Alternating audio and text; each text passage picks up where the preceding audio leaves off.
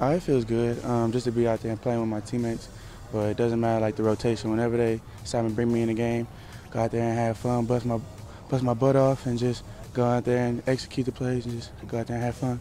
We went to work last week. A lot of things, from week one against Arizona, didn't really go our way. We weren't tackling well. A lot of things were missed assignments and things like that. So we kind of hunkered down. So just every week we're just trying to stack them. Oh yeah, we're very excited. We're up to the challenge. They're gonna come in and gonna come to Sandboy Stadium. We're excited. The team excited. We're ready to rock and roll, get the win. You just have to focus on doing your 1 of 11. So just doing your job, and if everybody can do their 1 of 11, and we can get things gapped up, I think we can stop their run and force them to pass. And that's what we really want to do. So it's just all about getting into your fits, doing your job, not anybody else's job, not over pursuing, just getting in your gaps and doing your job, and then you got a chance.